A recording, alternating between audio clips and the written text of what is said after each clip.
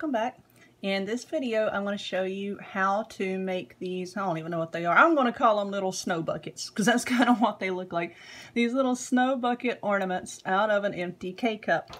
I drink a ton of coffee, so I always have a ton of K-cups, you know, laying around. And I've already done a video on how to make a K-cup snowman and how to make a snowman hat. So I thought I would try something else, and this is what I came up with. Okay, so I have this fake snow that I got from the Dollar Tree. This is what it looks like. This bag ripped, the whole side of it ripped open. So I put it in a Ziploc bag, and I've got a little bit in a bowl that I'm going to use here. I also got these bows from the Dollar Tree. I've already used a few of those, which is why they're missing. This ribbon came from the Dollar Tree.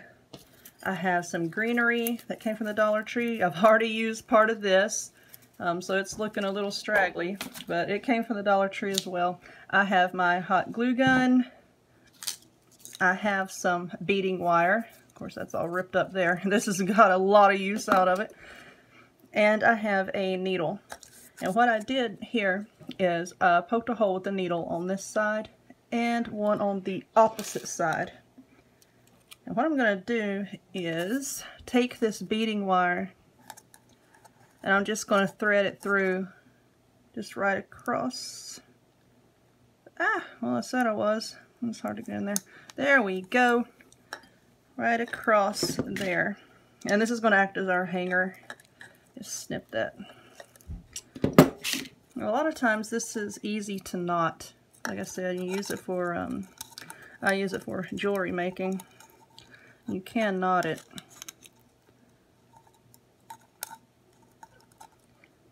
And of course, I'm trying to do it on a video, so it's going to act stupid on me. There we go. Just tie a knot kind of towards the top here. Like that. Yeah, our little hanger there. I'm going to trim that off. Then I just took a bit of hot glue. Let's see the best looking side. I'll use this. This will be our back side here. Just a dotted glue there. And I'm just going to stick my ribbon right there. Now, the word of caution, hot glue is hot. So if you're doing this, please, please be careful to not burn yourself. I've got more burns than I care to admit from using hot glue. I'm just going to put another blob right there. And then I'm going to wrap my ribbon around. We'll just hold it there very carefully until it cools down a little bit. And I love this fake snow, but let me tell you, oh my gosh, it can be a pain to work with because this stuff, it can go everywhere if you're not careful. I just had some scissors. Oh yes, here they are. This stuff, like I said, it can go everywhere if you're not careful.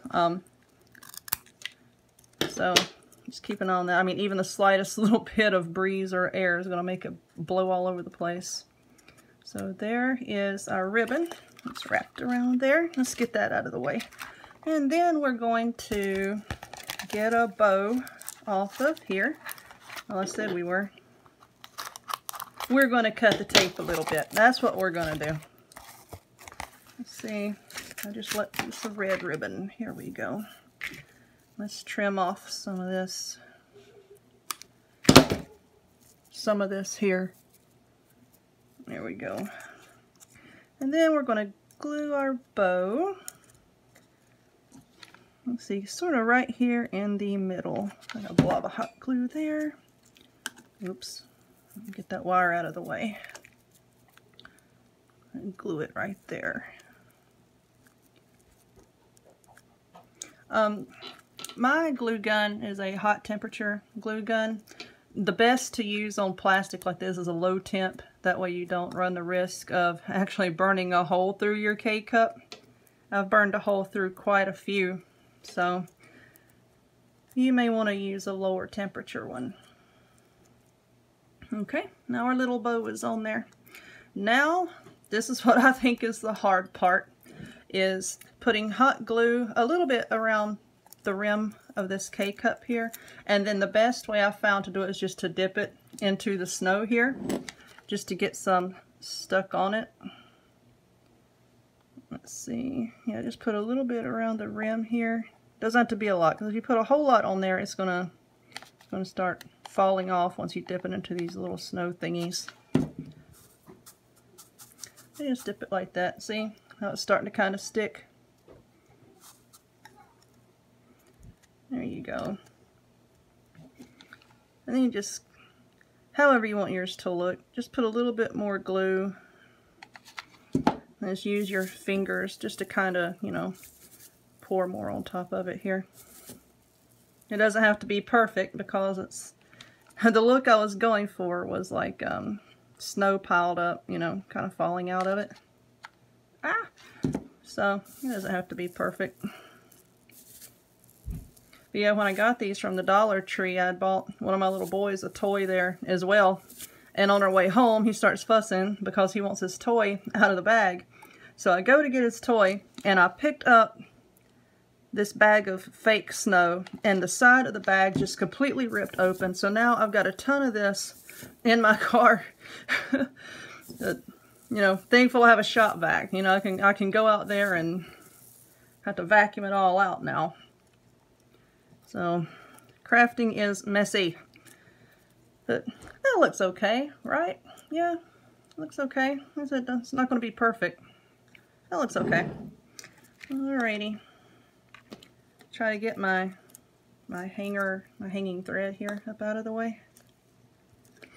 And then all I did was I just took my what do you call this, a pick? Yeah, I took my pick here and just started cutting it. Look at all the needles going everywhere. And then just sticking it in there. I don't have another pine cone like this one right here. I don't have another pine cone, because this pick only came with one. I do have the berries and whatnot. I love these berries. Oopsie. Leave some of the pine needles there, and just, you know, just cram whatever you can down in there. Make it look however you want.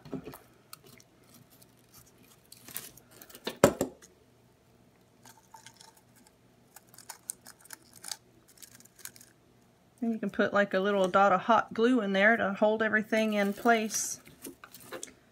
But that's how I made mine.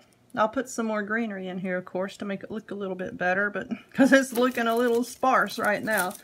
But oh, here's a leaf. I don't know if that'll look okay or not. No, we're gonna leave that out. We'll just leave that out. But yeah, there's my what I'm calling my little snow bucket there. Once I get the inside arranged the way I like it and put some more greenery in there and make it look a little bit more full like this one, I'll glue everything down to hold it in place. And there's my little snow buckets. So if you liked this, please do me a huge favor and click on that subscribe button over there. You can also check me out on Facebook and my website. I'll put the links to both of those in the description box down below. If you have any suggestions of any other Christmas crafts or any ideas that you'd like to see me take on, then you can leave me a comment. But other than that, thank you guys for stopping by, and I'll see y'all later. Bye!